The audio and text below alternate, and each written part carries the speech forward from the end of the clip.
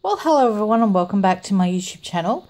Today I have a bathing video. As you can see, the bath is all ready, and there's my gorgeous little miniature silicone.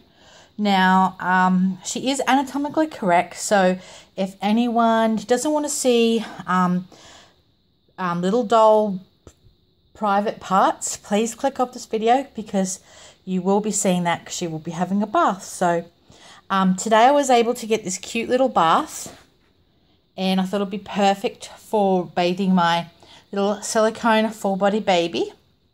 Show you her size. It's how big she is. So here she goes. The bath is all ready for her. She's so sweet. Look how tiny she is. She is a little baldy, as you can see. And this is her little bottom. Little wrinkles all around her bottom of her tops of her legs. So cute. And little feet. She's been painted beautifully. She even has a little spine. I haven't shown this little one for a long time. But there she is. So sweet.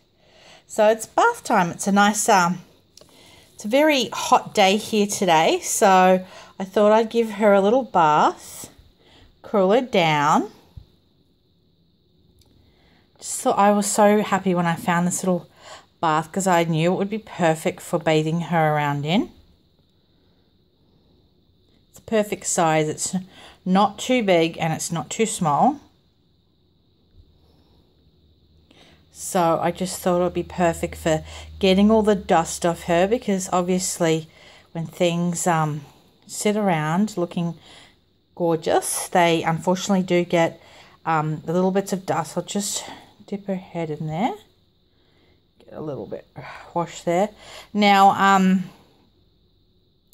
the bubbles that you see in here are some very mild little baby shampoo bubbles. So made sure that it was appropriate for the silicone, because you don't want to be damaging your silicone or your paint on the silicone.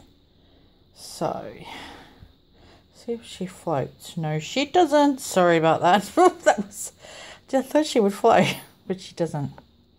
So yeah, just make sure her arms all got cleaned. There she goes, little feet. She can have a little kick in the bath. So cute.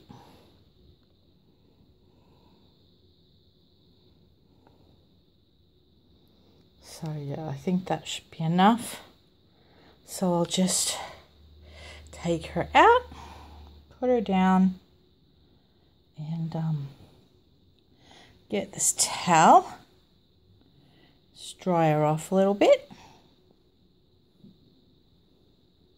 Just patting her dry. I'm not rubbing her silicone or anything.